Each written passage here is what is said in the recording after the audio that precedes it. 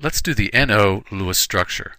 The periodic table tells us we have 5 valence electrons for nitrogen, 6 for oxygen, for a total of 11 valence electrons, which is kind of strange. We don't usually have odd numbers of valence electrons.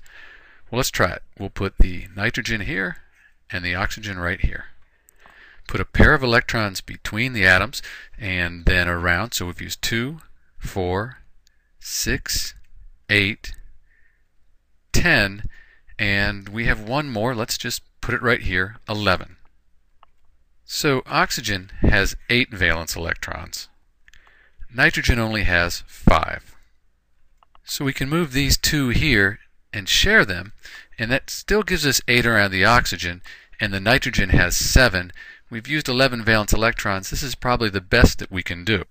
Let's check the formal charges and see if they work. So as you can see, the formal charges for both the nitrogen and the oxygen are 0. That means that this is going to be the best Lewis structure for NO.